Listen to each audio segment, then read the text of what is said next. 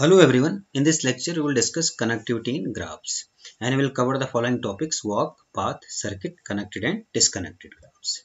Let us start with a walk.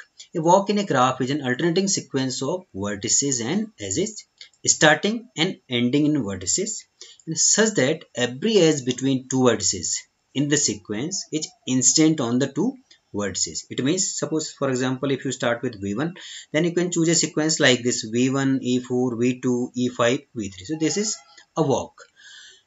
Look at this condition: every edge between two vertices in the sequence is incident on the two vertices. It means you cannot write V1, E6, V2 because E6 is not incident on V2. So you have to choose these sequence of vertices and edges according to this definition. Now another thing, in a walk, a vertex can appear more than one time, but an edge cannot appear more than once. So these are some examples of walks in the graph. Look at this. This is starting with V2, V2, E5, V3, E3, V4, E2, V5, E7 and V2. So this is a closed walk. This first vertex is same as the last vertex. So this is a closed walk. Look at this another: V1, E4, V2, E7, V5, V1, E4, V2, E7, V5. So this is first vertex is different from the last vertex. So this is an example of an open walk. So you can write another walks. If you extend this V2, you can further extend this is E4, V1. So this will give you another walk. Now path. And open means the first vertex is different from the last vertex. Non-intersecting means in between you cannot repeat a vertex. So an open non-intersecting walk is called a path. Alternatively, you can say a walk is called a path if no vertex is repeated and the first vertex is different from the last vertex. So for this graph, these are the examples of paths. Look at this: V2, E5, V3, V2, E5, V3, E3, V4, E2, V5. So this is a path. Similarly, there is another example of a path. A circuit. A closed means the first vertex is same as the last vertex. Non-intersecting means in between you cannot repeat a vertex. So in closed non-intersecting walk is called a circuit. Alternatively, you can say a walk is called a circuit if no vertex is repeated and the first vertex is same as the last vertex. So in this graph, these are some circuits: V2, E5, V3, E3, V4, V2, E5. Look at this: V2, E5, V3, E3, V4, E2, V5, E7 and V2.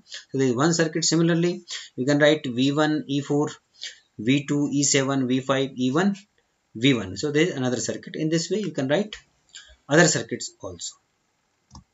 Now connected and disconnected graphs. A graph is said to be connected if for every pair of vertices there exists a path. We are talking about a path, not about edge. So there exists a path between the two vertices. Otherwise the graph is said to be disconnected. Look at this graph. In this graph, for every pair of vertices there exists a path. If you choose C and D, there is no edge between C and D, but there is a path between C and D, and this path is C, B, D. You can assign names to these edges. So there is a path between C and D. Similarly, between A and D, there is no edge, but there is a path between A and D. The path is A, B, C. The path is A, C, B, D. So for every pair of vertices, there exists a path between the two vertices. Therefore, this graph is connected graph. Now look at this graph. There is no path between A and E. No path between A and D. So this graph is a disconnected graph. Now, a connected subgraph of a graph is called a component. Component means for a disconnected graph, you can find a subgraph which is connected itself. Look at this. This is a connected graph, but this part A, B, C, this is a subgraph which is connected itself. So this is known as components. So for this disconnected graph, this is first component and this is second component. So this graph has two components. If a graph is connected, look at this graph. It means it has only one component. So for every connected graph, there will be only one component. If a graph is disconnected, then there will be two or more than two components. So if you consider a complete graph of n vertices, complete graph means there exists an edge between every pair of vertices. It means there will be only one component. But if you consider a null graph of n vertices means there is no edge. So there will be n components. Now we will discuss some theorems. The first theorem, graph G is disconnected if and only if its vertex set V is partitioned into two non-empty disjoint sets V1 and V2 such that there exists no edge in G whose one end vertex is in V1 and another is in V2. Look at this. This is biconditional if and only if. This is biconditional P Q. It means first you have to assume that P is true, then you have to show that Q is true. Second time you will assume Q is true, then you will show P is true. So this is P part. The graph G is disconnected. This is P part and this remaining part is Q. So let us start with the first part. Let the graph G is disconnected.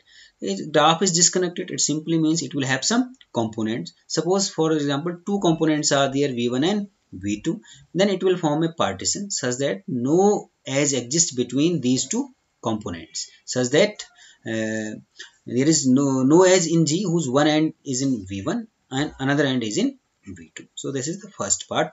Now assume let vertex V is partitioned into two non-empty disjoint sets V1 and V2 such that there is no edge in G whose one end is in V1 and another end is V2. It means there is no path between this vertex at V1 and this vertex at V2.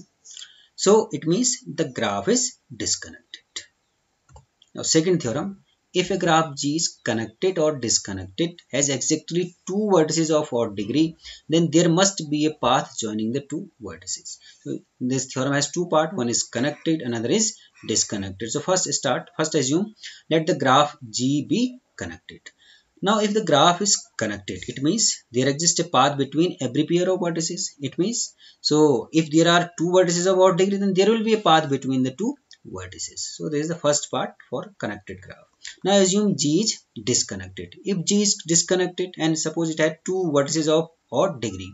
If G is connected, then it will have two components. For example, suppose two or more than two components. For a simplification, we assume suppose it has two components. First one is, second one is this one. Now because the graph has exactly two vertices of odd degree. Now what are the different cases? The two vertices are maybe possible that two vertices are in first component, or the two vertices are in second, or one is this first component, other is in second component. Now look, first we will consider the case when one component is in one vertex is in one component and other vertex is in another component. Now what will happen? Now look at this. This is a component. Component means basically it is a subgraph, and a subgraph is itself a graph. All other vertices are of even degree, and there will be only one vertex of odd degree. But we know that the number of vertices of odd degree in a graph must be even.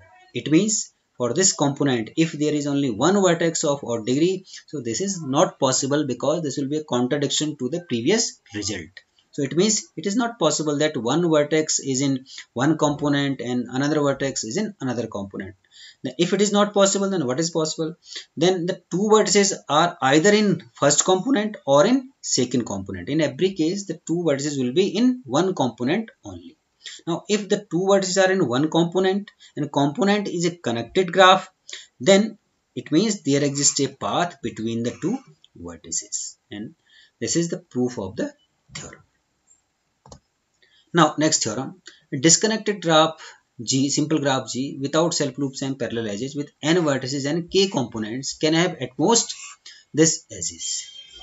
Now suppose there are k components in the graph, and suppose in the first component there are n1 vertices, in second n2, and finally in kth component there are nk vertices. So in all, if you add all these vertices, this will you will get n. So this is say equation number 1. So n1 plus n2 plus nk equal to n. Now the maximum number of edges, suppose maximum number of edges in the graph is e. Now we have to find the maximum number of edges in the graph. You know, for a complete graph of n vertices, the number of edges will be n minus 1 by 2, and this is the maximum number of edges in a complete graph of n vertices, because the complete graph gives you the maximum number of edges. Without, we are considering the graph without self loop and parallel edges, so that's why we are considering the complete graph. So the maximum number of edges in a simple graph with n vertices will be n minus 1 by 2. So if there are there are n1 vertices in first component, then in first component the maximum number of edges will be n1 minus 1 by 2. Similarly in second, n2 minus 1 by 2, and kth component nk minus 1 by 2. So if you add all these, then you will get the maximum number of edges in the graph, and this is noted by e. So equal to this expression. Now simplify this. You will get n1 square minus n1, n2 square minus n2. So simplify it. Put all these terms of square here and remaining terms here. So you can write this term as sigma I equal to 1 to k n I square, and this sum is n from 1. This is n. So here equal to sigma I equal to 1 to k n I square minus n by 2. Now we will try to find the expression for this part only. For this part only. Here just leave it as it is. First we will try to find the expression for this. For this we just are taking a simple expression, that sigma I equal to 1 to k ni minus 1. If we expand this one, then you can write it n1 minus 1 plus n2 minus 1 plus nk minus 1. So if you solve this, n1 plus n2 plus nk, this will give you n, and minus 1 minus 1 minus 1 up to k times, this is minus k. So you can write it sigma I equal to 1 to k n minus 1 equal to n minus k. Further you can write this expression as, look at this, sigma I equal to 1 to k n minus 1 and ni minus 1. You can write it n1 minus 1 plus n2 minus 1 plus up to nk minus 1. This equal to n minus k. Now if we square both sides means square. Look at this, we are squaring in this way. So basically there are k terms, 1 plus 2 plus k. So if you square all this term means first square plus second square plus kth up to kth square plus twice first second plus twice second third and up to so on. So if you simplify these expressions, if you simply look at this, n1 minus, this will be n1 minus 1 square plus n2 minus 1 square plus up to nk minus 1 square plus twice n1 minus 1 and 2 minus 1 plus twice. So for all these terms we can write simply a non-negative term. Suppose this is a. So here we have written for all these terms which are the product of these two terms, n1 minus twice n1 minus 1 and n2 minus 1 and twice n2 minus 1 and 3 minus 1. So for all these terms, these are non-negative terms. So we have written simply one thing, a non-negative term. We are not going to write all these terms. So now for this, if you expand this, look at this, what will you get? N1 square plus 1 minus 2 n1. Similarly for n2 square plus 1 minus 2 n2 minus 2 n2 and so on. So if you put all these in n1 square plus n2 square all together, then first term will be sigma I equal to 1 to k ni square, and 1 plus 1 k times, this is k, and look at this, if you put these terms minus 2n1 minus 2n2 and finally minus 2nk, if you put all these together, then you will get minus 2 sigma I equal to 1 to k ni, and this is a non-negative term, means product of these two terms. This equal to n minus k whole square.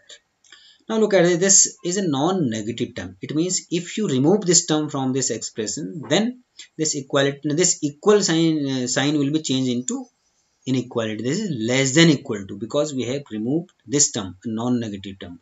Now for this remaining part, I equal to 1 to k ni square plus k minus, this is equal to n, so 2n.